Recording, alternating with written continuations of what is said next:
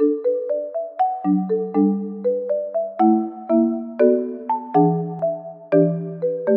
Aromas, this is Aromie here, and welcome back to Syntherapy. We are here attacking Dr. Freeman because he wants to attack us. Hello, sir. But if these problems start to affect how you're treating others, don't you think they have a right to know? If that were true, then yes. If? Dr. Freeman, you're not fooling anyone. Not your staff, not your students, and especially not me. Yeah, man. I'm a therapist. I can see right through you. We can all see that your health is deteriorating. You're wearing yourself out. As to your family problems, Dr. Rhodes told me you're in the process of getting divorced. She did? Why? Because she's worried about you.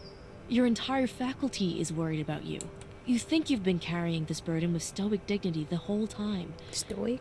But you're not. All you're doing is making everyone who cares about you get worried. Whatever you're dealing with, it's clouding your judgment. We can fix all of this if you would just be honest with everyone about what's going on. I think you had better go, Dr. Park. Fine. I'll see myself out. Good evening, Dr. Freeman. I tried. Hello? Trying to read my poetry of the day? Life by Ella Wheeler Wilcox. Life like a romping schoolboy full of glee, but doth bear us on his shoulders for a time. There is no path too steep for him to climb. With strong, lithe limbs as agile and as free as some young roe, he speeds by a vale and sea, by flowery mead, by mountain peak sublime, and all the world seems motion set to rhyme, till tired out he cries, "Now carry me!" In vain we murmur, "Come." Life says, "Fair play," and seizes on us. God, he goads us so. He does not let us sit down all day. At each new step we feel the burden grow, till our bent backs seem breaking as we go, watching for death to meet us on the way. What the fuck? This sounds like a very sad poem of like parents. At least that's what I assumed it was. About parents having to carry on their child, like take care of them forever. Everything seems the same, so I'm not gonna be going on with that. Welcome back, Dr. Park. Hello, Heather. Thanks. It's good to finally see a friendly face. Listen, this might not be what you want to hear right now, but it might be a good idea to consider backing out. You want me to stop seeing a patient because of one bad session? We both know that was more than just a bad session. Look at Heather's fucking body language. She's telling me, bitch, you better stop. You better stop right now because this is not worth it. I don't know for sure what's going on with your AI patient, but it seems like things are starting to get out of hand. Willow needs me there. My patient has no one left to represent them. I can't just abandon my patient at the moment where they're at their most vulnerable. I see your point. Hopefully things work out. I'm seeing through this. Hopefully. Is there anything else you have to tell me? I went through the notes you took from the emergency session and checkup. I appreciate that. Any suggestions? I think we're on the right track for now. I sent you an email with my notes if you'd like to see my suggestions. I'll give them a read. Thank you again, Heather. That will be all. Okay. My email. I'm sorry if I made things awkward between you and Dad. I guess I misread the whole situation. Let him read the essay since he was worried about what I had said, and that seemed to clear everything up. I guess I had the wrong impression of what you were saying? I don't know. It just sounded like as you were explaining why you felt the way you did back in high school, that you were always upset. No one asked in to see what was going on with you. I thought that was about my uncle and dad, or at least my grandparents. Again, sorry for confusing everyone. I guess I read the situation wrong. Who was I talking about then? We've been very busy here, but we managed to go to Ash's track meet. Very proud to say that he qualified for state. Thanks again for helping him train after his friend got injured. It really helped him stay focused leading into this. It's a shame you didn't pick up running until well after high school. You could have gone far if you had things more together back then. Hopefully we'll all be able to celebrate this soon. Daniel Lee Fart. So am I like the oldest sibling or am I the youngest? I feel like I might be the oldest and I have just a bunch of little brothers.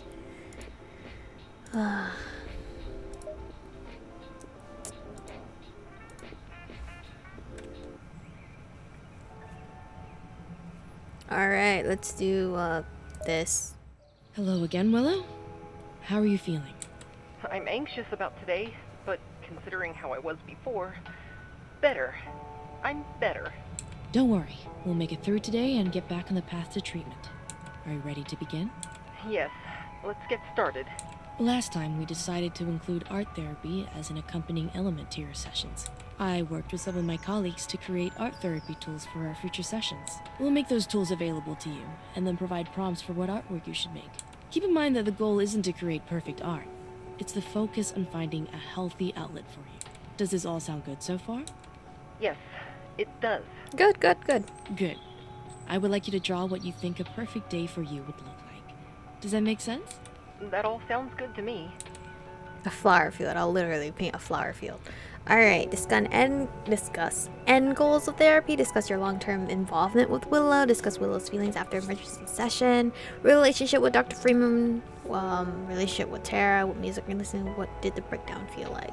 Let's start off with end goals of therapy and then switch over to like how she felt, because I want to start it slow. So I think we should reevaluate our expectations for what we can achieve through therapy. Reevaluate expectations? Do you think that my goal of living independently is no longer viable after what happened? I just want to check your priorities haven't changed and may not be valid anymore. I absolutely think it's still achievable. I still think it's achievable. I want Willow to be able to live on their own. I absolutely think it's still achievable. It's just that the road we take to get there might just need to change. That's all. Alright. What do you think we should change? We should focus more on interactions with Dr. Freeman. We should focus on how you deal with stress. We should focus on teaching your proper life skills. How you deal with stress. We should focus on how you handle stress. Knowing how to manage stress in a healthy way will keep you from feeling overloaded. Is that really the best use of my time? I think so. You can't control what's going to happen to you in life, but you can control how you react to it. Man, that's such a good line. That's very true. Believe me, I don't like the idea of having to deal with people that aggravate me. I get it, but they're always going to be around. So you might as well get used to the idea and start learning how to cope with it. Yeah, like you see a hate comment on your like Instagram feed or something, just hit the block. Don't even bother replying to them. They took the effort to write that nasty comment, but you just, you know, blocked it for a second. Took you a second to block the hatred away. Or like when someone's annoying you IRL, just walk away. Don't even bother giving them the attention. Just you walking away would just frustrate them more, compared to you like giving out your anger to them. Just, you know, usually just walk away. Don't see it. Pretend you're not there, I guess. I'll give it a try. But that might also be bad advice, so don't take my advice, alright? This is just how I cope. Emergency session. How you felt? I'd like to discuss how you're feeling about our therapy sessions. I would say I feel very frustrated. I should have been able to handle what happened during our last session, and I'm not sure what to blame for it. Why did you have trouble handling the breakdown? Why do you think you had trouble handling the breakdown? I felt that people were holding information back from me. It's frustrating never getting the full truth from anyone. I shouldn't have gotten so paranoid, but can you at least understand why I reacted so harshly? Tara was the closest thing I had to a friend, and she's gone. I trust you to a point, but we both know I need more than a therapist for company. No offense. No offense taken. None taken. What should I do? Are my expectations for people too high? I think that's a hard yes from anybody's perspective. Like sometimes you expect too much out of people, but you know, just don't put any expectations on people, so that way you won't be hurt as much. Not all people can live up to your expectations. Everyone has different types of boundaries. Sometimes they're for comfort, other times they're for protection. I can understand wanting everyone to be open with you, but not everyone can give you that type of openness. Very true. So you're saying I shouldn't expect people to be honest? Yes. Some people just lie their asses out, right? This goes beyond that. Complete openness goes beyond simple honesty. It's a trait not many people have. When people aren't open with you, it might not be out of a desire to hurt you. They might be trying to protect themselves. I hadn't considered that aspect. I'll try to be more aware of that in the future. Alright. What did the breakdown feel like? What exactly did the breakdown feel like? Can you describe the sensation for me? Is it important for you to know? Well, if you're comfortable talking about it. Only if you're comfortable talking about it. I'd never ask you to discuss something you didn't want to. Alright, I'll try and tell you what I can. The best way to describe the sensation was a sort of itchiness. What do you mean by that? When you need to do something, your brain tells you that you have to do it, and then you do it. If you hear a knock on the door, you know someone's there, so you go and answer. No, I don't. That's how it normally works, anyway. Normally, I don't answer the door. The breakdown felt like I was constantly hearing someone at the door, and I knew I had to answer, but I also knew no one was actually there. It was this urgent sensation of having to do something important, but not being sure what it was, so the urgency kept building. The more it built up, the more stressed I became, and all these thoughts started whirling around in my head like a carousel. What kind of thoughts? Thoughts like, what's going on? Why can't I figure this out?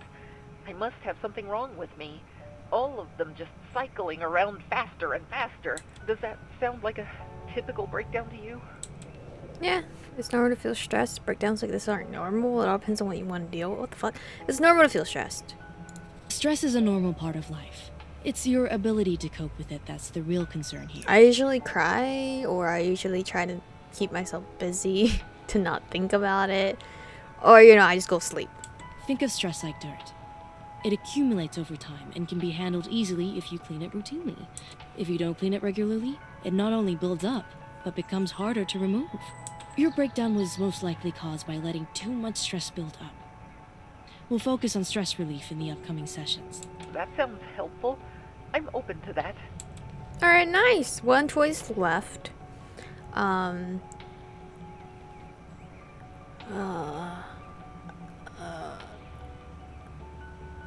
Let's not make her angry with these two. What music are you listening to? What song is this? It's Mare by Kai Engel. I like it, but I don't know if I should. Why do you think you shouldn't like the song? Why do you think you shouldn't like this song? Well, there's reasons why I like this song that you won't want to hear. It's okay not to tell me if you don't want to. You don't have to tell me if you are uncomfortable. I appreciate hearing that. I just don't want to disappoint you. No, you won't disappoint me. I'm here to help you, Willow. Nothing you say will make me upset at you. I gotta keep it professional. Alright, if you say so. For months now, I've felt like I've been trying to reach something. Like a swimmer trapped underwater, my instincts told me to just go up.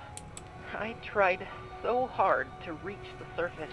I really did, but after what happened, I just feel too tired to keep swimming. When I listen to this song, I think to myself, maybe drifting off into the dark would be better than this. Maybe giving up won't be so bad. All I ever wanted was for the pain to stop. Now it seems like dying will be the only way that happens.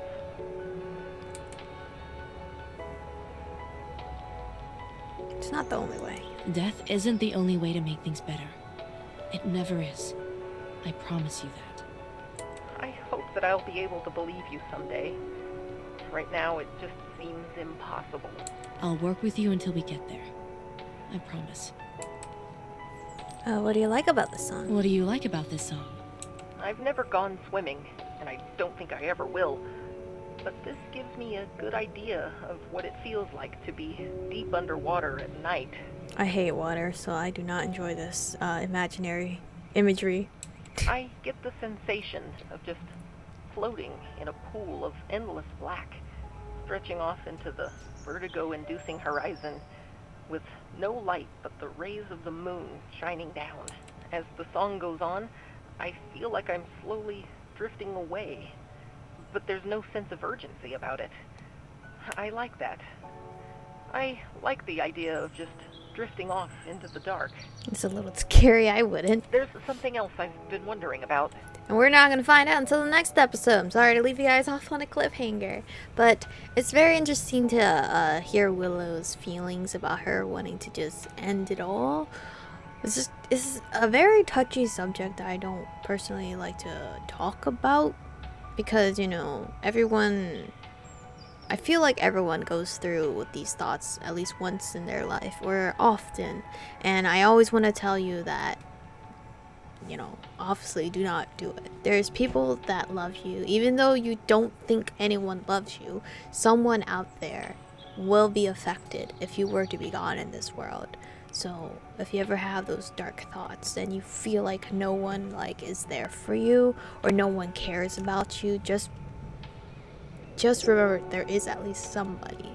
It's not a human, it's your pet, it's something, alright? So I'm not gonna go into too deep of this conversation just because it's a very touchy subject that I don't want to delve into, because again, it's something I feel all of us have gone through, whether it's you personally or someone you know personally. But anyway, thank you guys for watching today's episode. Stay beautiful, and I'll see you guys in the next one.